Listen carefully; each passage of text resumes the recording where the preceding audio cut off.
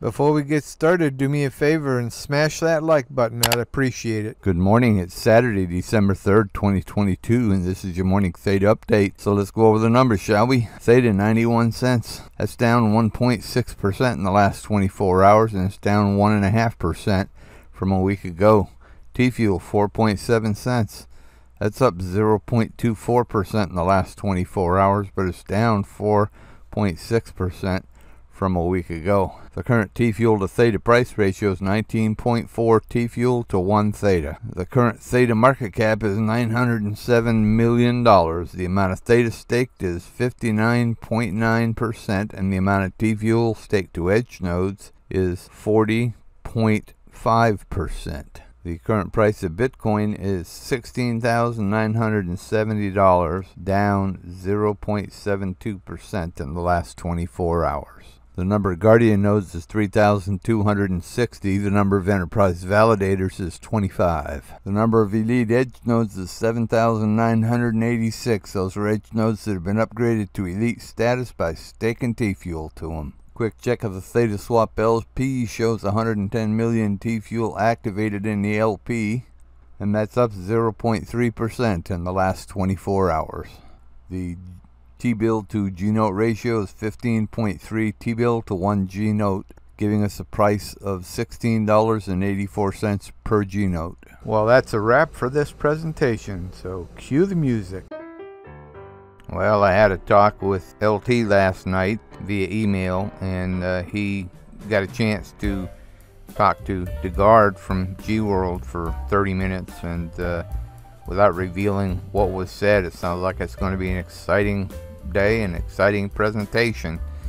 So y'all need to be in there or following it virtually like I'll be doing, and I'm looking forward to hearing more.